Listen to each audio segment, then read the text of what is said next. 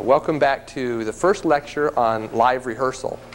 We're going to talk about how simulation is used as a form of live rehearsal, how people go out and practice their jobs again and again before they actually get their hands on a real weapon or a real tractor or a real aircraft carrier, and learn to do it right before they're fighting for their lives. This goes back as far as the Roman gladiators. The gladiators were essentially practicing live rehearsal. They got into the arena and fought with each other, usually not to the death, but until somebody had the clear advantage and he became the winner. And they did this day after day and usually spared the lives of the losers because they had to come back the next day. It's like the NFL. If you killed the losing team on the NFL every Sunday, it wouldn't be very many Sundays before you were out of teams. And so they were wanting to get a good show. They wanted experienced gladiators down in the arenas down there. And so the good ones got to live and fight again. And they got to be very good. And Spartacus proved that they were very good in 73 BC. He led the gladiators in a revolt against Rome. And for 3 years, he successfully held his own against the Roman armies until they finally put him down. But for 3 years, he was showing them that the gladiators were great warriors, that they could stand their own against the Roman soldiers, and they did. So that's the beginning of live rehearsal, or the beginning where I can show you a picture of it. The same kind of thing has been going on for eons.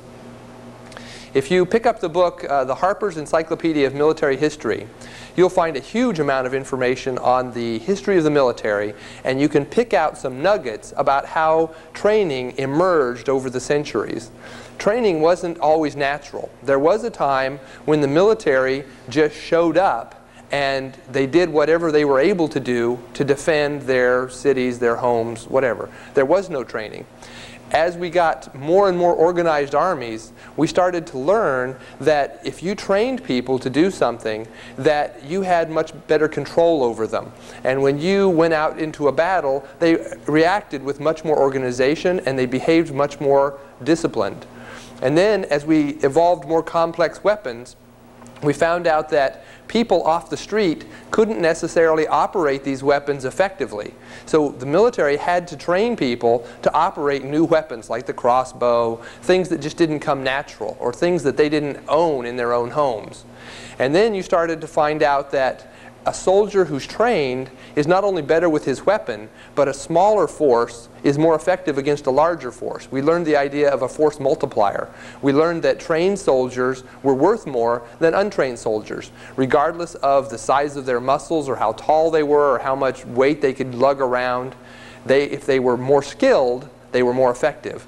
And so the price of training was being paid back when you got to battle, and you got those same soldiers back to you after the battle rather than leaving them dead out there.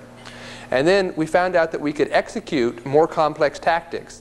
Some ideas that commanders had couldn't be executed by troops that weren't trained.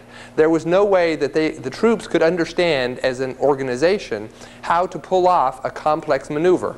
But if you would practice with them, they would come to understand it, and you could do tricky things around your enemy who was not trained and befuddle him and beat him because you had the opportunity to practice these tactics. Here's a picture of infantry training in 1897. The training is as simple as getting these soldiers to lay down on their backs, prop the rifle against their knee, and use the elevated sight to shoot farther. It's a skill that they may not have learned on their own, or they may have learned the wrong way, learning from their fathers and their uncles and things on their own. But you simply take people out to a firing range and teach them to fire their weapon better. Here's a picture of a boot camp in 1917. In 1917, most of the soldiers and their weapons were at war. And we had a boot camp full of new trainees who needed to learn to use rifles, who needed to drill in groups. And we didn't have enough rifles to give them to teach them how to handle their weapons.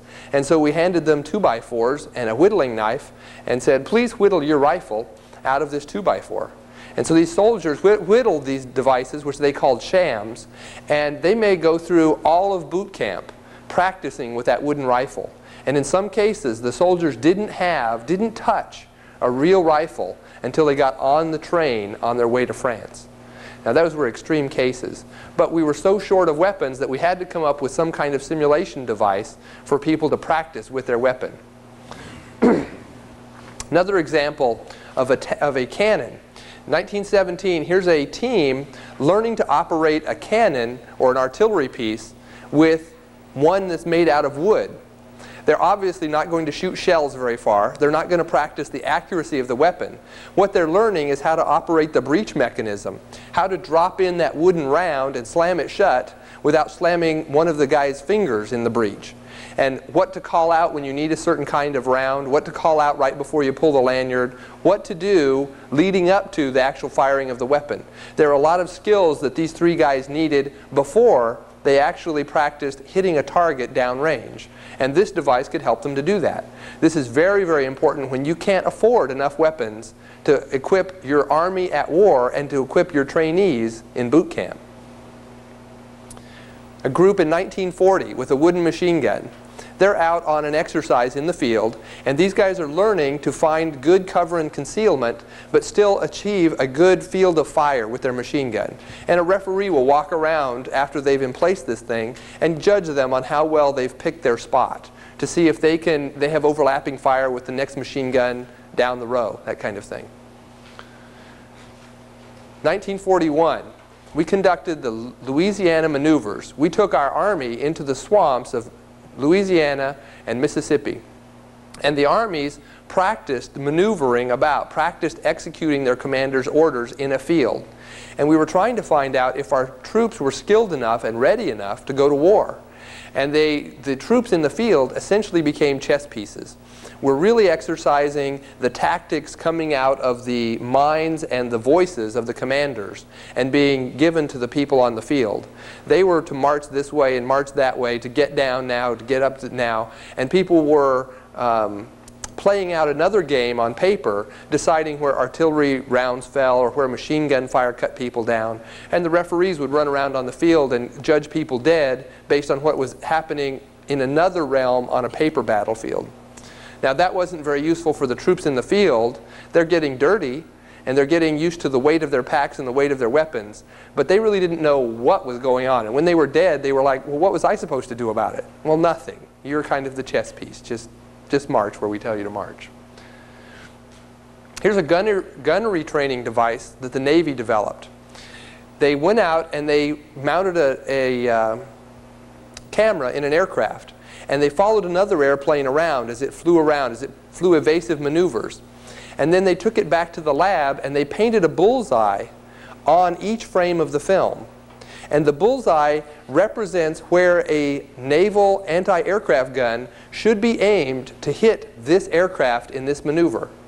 The training exercise is then to sit in the classroom, watch the film, and for the guy with the machine gun to keep his sight trained on the bullseye painted on each frame of the film. He's learning eye-hand coordination, and he's also teaching his brain, when you see an airplane like this, you put the sights right here. I showed this in the Netherlands when I taught this class, and a guy said, we still use that exact same idea to teach people how to aim a Stinger missile system. So that same idea is still being used today. A picture from the National Training Center. In the National Training Center, before they go out and conduct their live exercise in the deserts of California, one of the things that they do is get out some shovels and dig up a dirt map here that represents the hills and valleys that they're going to be fighting on. And the commander will sit down and explain to his forces and his subordinates what they're supposed to do, where they're supposed to rendezvous, when they're supposed to reach certain points, when they're going to open fire, when they're trying to be stealthy, when it's okay to be exposed. And he'll explain that to them around this battlefield map. And then he'll ask them to repeat it back to him and to replay it back for him so he can say, that's right, Joe, you weren't listening, wake up. You were supposed to be here, or your rendezvous point was here, or your time on target was this. And they get this rehearsal around this dirt map before they go out and execute the next level of live training. So this is kind of like training within training, or simulation within simulation.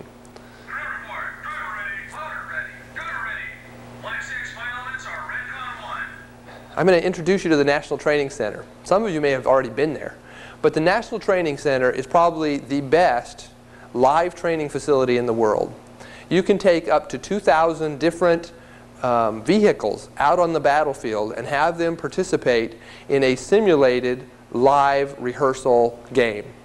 The soldiers go out there with real tanks, real trucks, real helicopters, real people, their tents, everything. They don't shoot live weapons at each other, but they practice maneuvering and shooting laser beams at each other. When they get out there, the first thing that has to be created for them is a visual enemy. The vehicles that we would normally field against them look just like the vehicles they operate every day. So the first step is to create visual modifications to the equipment. The red forces that we fight against take equipment and use wood and steel to modify the way it looks so that when our soldiers see it coming over the hill, their eye says, that's not an M1 tank, that's a T-80 tank. That's not a Bradley, that's a BMP. So that they visually can react to, that's the enemy. Much better than doing something like painting the vehicles red, or sticking a red flag out of the top, or something that distinguishes red from blue. That's the first step, is making the enemy look like the enemy. The second step is fitting each piece of weaponry, a tank, a tow missile, or a rifle, with a laser beam. And you fit it with this laser beam so that when you fire a blank round through that weapon, a laser beam is fired downrange. That laser beam impacts laser sensors that are strapped onto the soldiers or wrapped around the vehicles. And those laser sensors recognize who just shot them and what effect that should cause. Now if you look at the next slide, you'll see that when that laser beam hits a tank, there's enough information encoded in that laser beam so that the tank's sensors and the little computer that's attached with it recognizes whether he's just been struck by another tank or by machine gun fire from an M16. And he knows not to disable himself, not to simulate his own death in response to M16 fire, but to do it in response to another tank firing on him or a tow missile firing on him. When these tanks recognize that or soldiers, either one, recognize that they've been hit with a lethal shot, the computer simply shuts down their laser firing mechanism. It also sets off like a police light on top of the vehicle. You shut off the laser firing mechanism and the vehicle essentially becomes dead. He's still able to drive around. He still has control of the engine of his tank and the turret and everything. He can still move it. But he can fire all day long and there's not going to be another laser beam shoot out of there and he's going to be totally ineffective. So in some senses they've stopped him from cheating. They've found other ways to cheat, and we're building the Miles 2000 system to stop new, more sophisticated ways of cheating. The other thing that the simulation does is it sets off a light on the turret. Why would you do that? Because a live tank and a dead tank look exactly alike at the National Training Center. There's no fire, there's no smoke, there's not a hole in it. And the only way you can tell which ones are alive and which ones are dead are that they have these little rotating lights. And so you know not to just keep shooting and shooting and shooting on the same dead vehicle, wasting all your ammunition and time. That works great for direct fire weapons. A direct fire weapon is something where you aim and you take a bead on your target, pull the trigger and hit it. It doesn't work for indirect fire weapons. Artillery barrages, for example. When you throw artillery over the hill, there's no way to use a laser beam to kill somebody over there, short of mounting huge mirrors on mountains or hanging them from an airplane or something, which is ridiculous.